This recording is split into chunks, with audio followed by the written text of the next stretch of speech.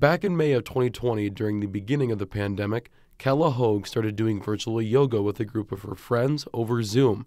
She started to become dizzy with some of the positions. After a couple sessions, I did not feel good. And I mean, I was nauseated and dizzy, and I just couldn't seem to get things back to square one.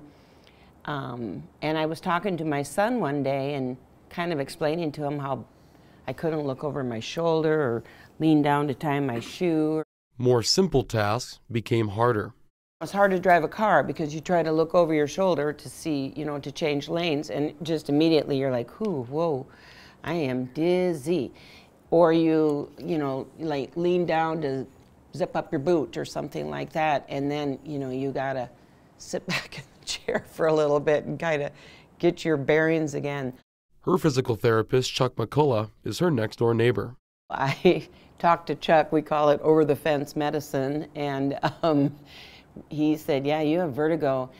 So because it was the pandemic and they were really trying to limit people in the clinic to, like, you know, more urgent procedures or whatever, he said, you know, let me just come over to your house. Calla had a very specific type of vertigo. We call it BPPV, benign paroxysmal positional vertigo.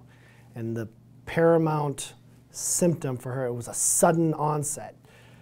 She had this intense dizziness, the room spinning, dizziness, nausea, and she had it when she turned her head. Symptoms, McCullough says, are caused by crystals clogging canals in your ears.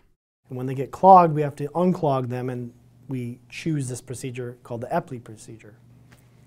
And what I did was, it didn't take very much time, but once we ran through the procedure, 1, 2, 3, go.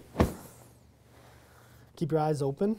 It is a type of thing that should have very quick results. Perfect, eyes open. The next day, she was 100%, did fine. The procedure involves simple, specific movements to alleviate the problem.